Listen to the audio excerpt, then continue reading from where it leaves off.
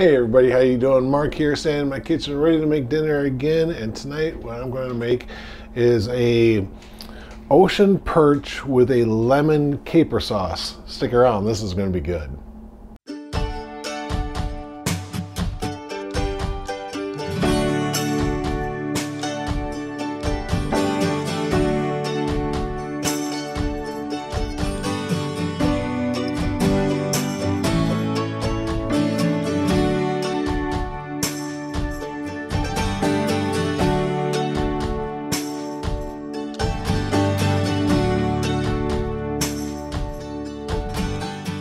I tell you, this dish is so easy to make. I mean, it just goes by like that. It really does.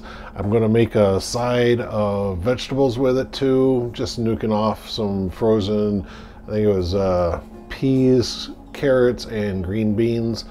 And then I'm also going to cook off some Pillsbury bread rolls. I can't remember which one they are, the buttery, flaky things. But anyway, for the fish, I got everything laid out on the counter here, and let me show you exactly what we're going to do. Okay, here is the package of Ocean Perch Filets. This is a 1 pound bag, and these are all the fish fillets here. What we will do is we'll cut this open. There's a little bit of a liquidy juice in here. So we're going to cut the bags open, drain them in the sink, and then I'll just pat them dry with some paper towel. I'll need a couple of tablespoons of oil, which will go into the saucepan over there. We will make up a little bit of a dredge for the fish, and the dredge will be a 1/4 cup of flour, a 1/4 teaspoon of black pepper, and a teaspoon of just dry dill. You can use fresh dill if you want. Use about a tablespoon if you actually want to use the fresh stuff, okay? And then for our sauce, I have 1/2 cup of chicken broth. I use this Herb Ox chicken stock. It's a low sodium thing. So I've got just a 1/2 cup. I used the whole package which makes a cup, but I only made 1/2 cup. So it's like double strength. I am going to grate up about a teaspoon of lemon zest. And then I also need a tablespoon of lemon juice. So once I get it zested, I will then cut it and put the lemon juice and zest in the broth. And then I also need a tablespoon of capers. So if you guys don't know what capers are, they're little berries. They're usually in a brine. And they kind of add like a pickly flavor to your recipe. I got just a little bit left in that one, but I don't think it's enough, so I need a tablespoon of them. That might be close, but probably get a little more out of this one too. Okay, so what I want to do is I want to put about 2 teaspoons of oil in my pan here. I'm going to set that on a medium-high heat. So if you got an electric, 6, 7, somewhere around there. So I'm just going to let that heat up. And yes, you'll notice that I'm using those new Michelangelo pans. I said that these are going to be my primary cook set for the whole year. Now I do have other pots and pans that I've kept because I'm starting to learn a couple of things from these already. And I'll get into that when I do my final review at the end of the year, okay? So, medium-high heat, 2 tablespoons of oil. I'm also going to start my oven at 350 so I can do off my rolls as well. All right, let's get into the fish and the sauce. Okay, so for my sauce, what I need to do is I need to grate. I'm going to say that's probably between a 1/2 lemon and a whole lemon worth of zest. Depends on the size of your lemon. All right, so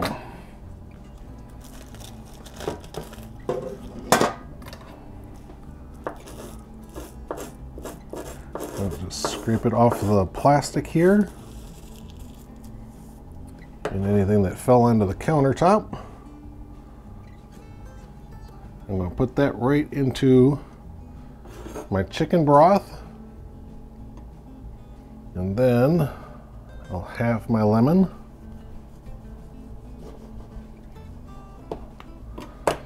Now I'll squeeze the juice right into my hand to catch any seeds that might come out.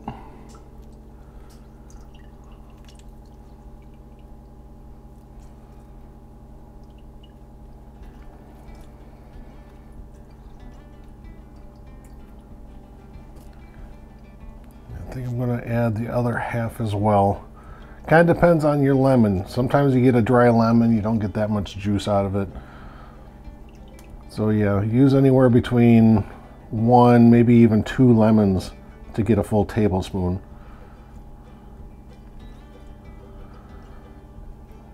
If you get a really juicy one, you might only need half a lemon. Okay. So that I can throw out. Yeah, not quite a tablespoon. I'm just going to throw those in there.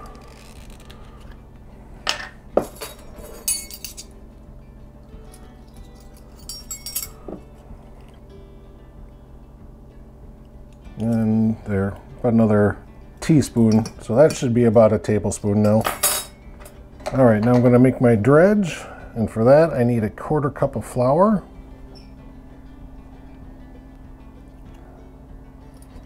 I need a teaspoon of black pepper.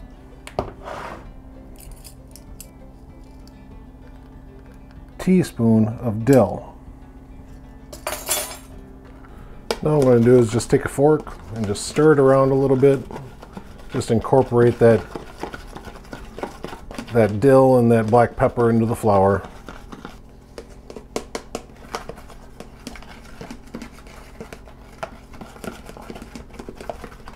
There, that looks pretty good.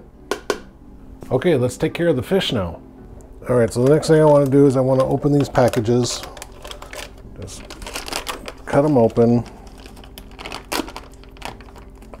Like I said, there is fish liquid in there, some juices.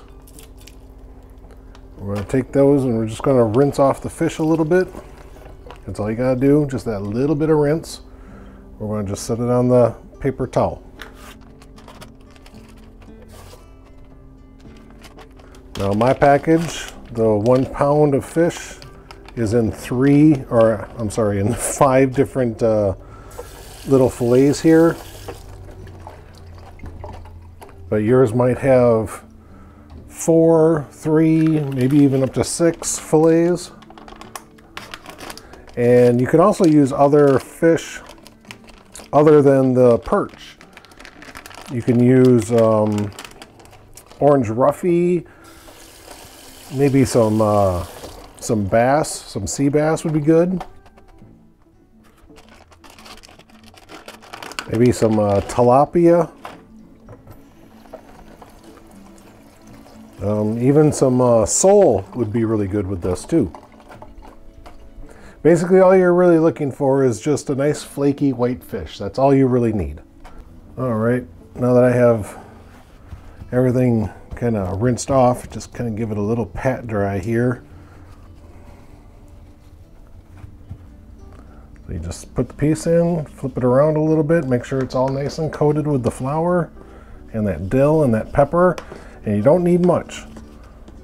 Don't need much at all, so just knock off anything loose.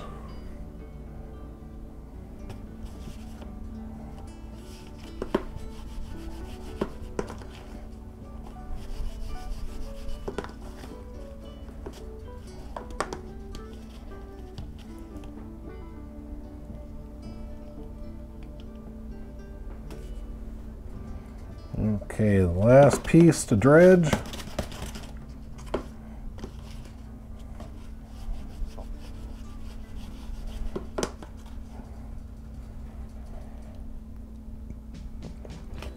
All right, let's cook. All right, here we go. My pan is well heated. Everything is going to move really fast. Just going to stick the fish in here.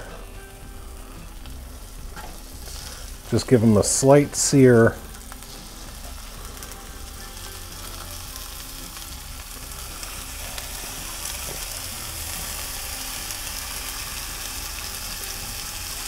So just like that.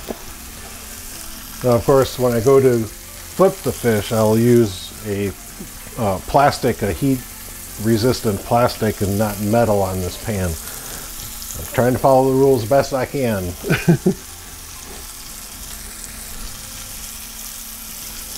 As you can see too, I've got my sauce right here. So once I give this about a minute on each side of the fish, I'll just dump my sauce in there and then let it cook for like 5 minutes. That's all it's going to take.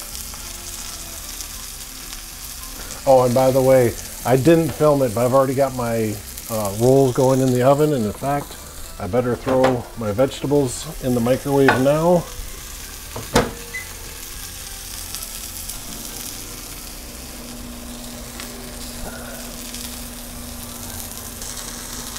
Let me take a peek at this.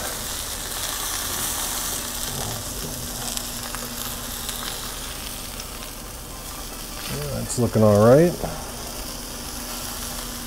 Maybe could have used a little more time on that side, but oh well.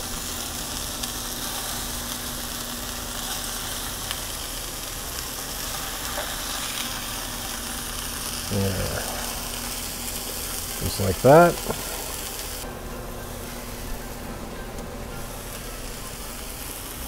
Okay, time for me to add my broth. I'm just going to pour it into the pan. Do not stir it at all. Just let it sit here and simmer for like 5 minutes.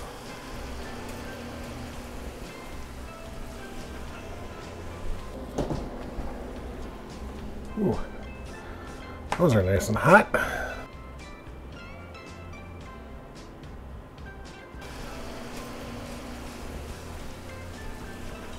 Okay, that looks done. So you can see how the sauce really thickened up. So yep, that's really good.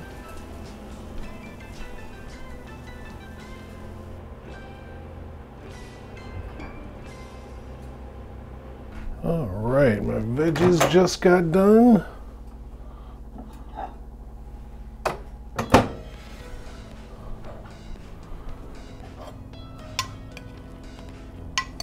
Now all I put into my peas, carrots, and green beans was just a little bit of butter. That's all I've put into it.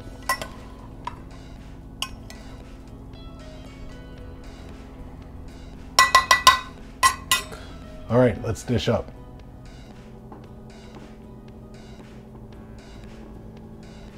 There you go, guys. Oh, the smell is just amazing. I wish you guys could smell this. I really do. I really, really do.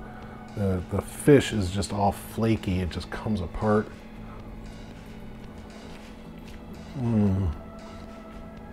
That dill, the lemon, the little pickly flavor of the capers. Oh, great. And seriously, guys, this literally, even with all the filming, it took me a top of like 20 minutes to put everything together and cook everything off. It just went by so quick. So of course, let you know I do eat my vegetables.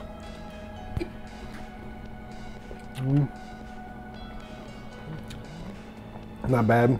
Maybe a little salt and pepper would be good. Of course, a little flaky puff pastry thing from Pillsbury. I'm sorry, but the big star of the show for me is the fish. I could probably actually sit there and eat the whole pound by myself. It's that good. But I've got people to feed in the house, so I gotta let you guys go so they can eat. Ah!